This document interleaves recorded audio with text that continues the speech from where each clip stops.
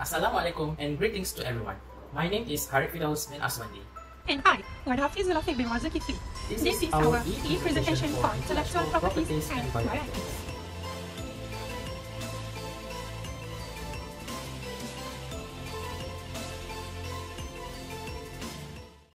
In this e-presentation, water pollution issue will be the focus in our discussion. Security of nationals' water resources was threatened due to rapid economic growth since 1970s. The conflict between the development and this issue became obvious as in 1992, from 87 rivers monitored, 4 are critically polluted, 44 moderately polluted, and 37 as clean. The rising trend of water pollution is observed from 2015 to 2019. As a consequence, it has impacted the quality of life, health, and economy.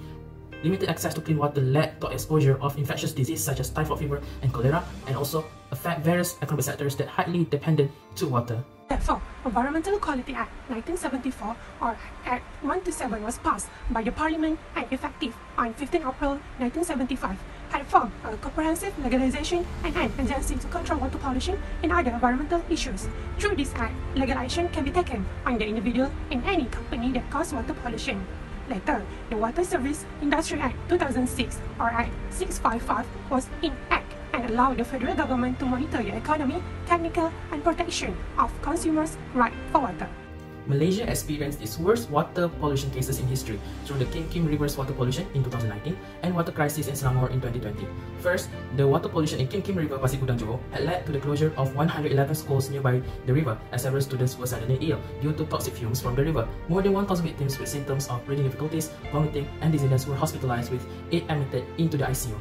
The river underwent extensive chemical clearance by hazmat team and CBRN team from Malaysian Armed Forces. The source of the pollution is from an illegal dumping chemical as marine oil that emitted flammable methane and benzene fumes. Then, 2 main suspects and the company P-Tech Resources were slapped with 15 charges each under Act 127 with maximum 5 years prison and fine not exceeding 500,000 ringgit. Next, the Selangor water crisis is recognized as tragic as it faces 9 water pollution cases throughout 2020 that led to the closure of its 4 water treatment plants. It had affected more than 1.2 million accounts of our Selangor around the Klang Valley to access clean water.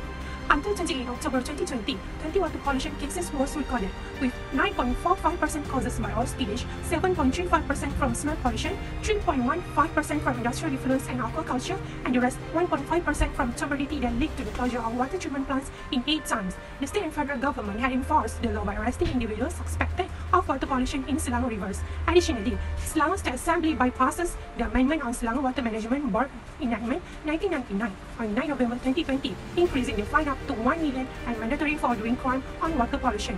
Other than that, Act 127 and Act 655 were also charged for the offending and sabotaging the water resources by illegal dumping of sugar waste in the river. Unfortunately, limitation in reducing this issue is occurred as the unclear segregation of power between the Department of Environment and local government in monitoring and enforce the law on the criminals in this issue, so that sparks the misunderstanding between the authorities. Hence, the law enforcement on this issue is not fully exerted. Apparently, this problem can be reduced if the federal government is able to enact an integrated act regarding monitoring the water resources nationwide. Other than that, educating the community on their responsibility in keeping the water resources clean and safe and doing routine surveillance by the authorities in the residential area, industrial park, and business point can be done to prevent the water pollution. Above all, the issue of water pollution has taught us a valuable lesson, which is that it's important to have love for nature because we and nature live in the same room and need each other for living. It's the responsibility of the government and its people to safeguard the water resources and thus sustaining the good quality of life in the community. A rapid economic development and preserving nature within a similar time frame will make Malaysia a true progressive developed nation.